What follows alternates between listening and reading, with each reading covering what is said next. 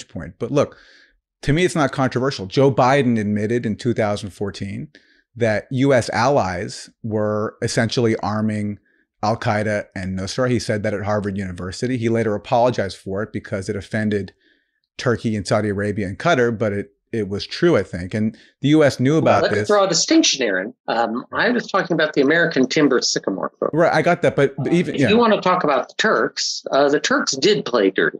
They played very dirty. And frankly, we called them out on. I did personally on 3 different occasions with the Turks in 2013. And once with the head of Turkish military intelligence, Hakan Fidan. And I said, you are allowing people over the border.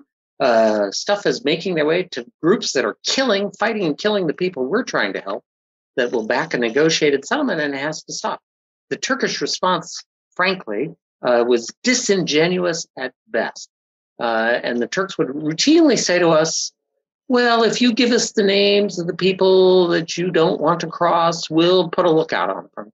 And I remember saying to them, and I saw senior State Department officials say this to them, people like Wendy Sherman and Bill Burns at the time in the Obama State Department.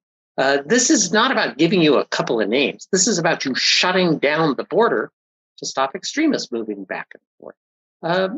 I'd be very frank with you, Aaron. The Turks in private, Turkish friends of mine in the Turkish government said, we're doing it because they're the best fighters, they're the most dedicated, and they're the ones that are going to turn around the fight against Bashar al-Assad and win.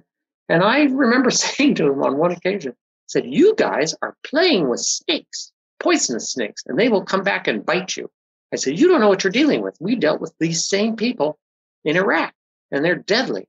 And one very self-assured Turk said to me, after we get what we need against Assad, we will kill them ourselves. I thought, wow, that's a really Ottoman Turk mentality, but you don't know what you're dealing with.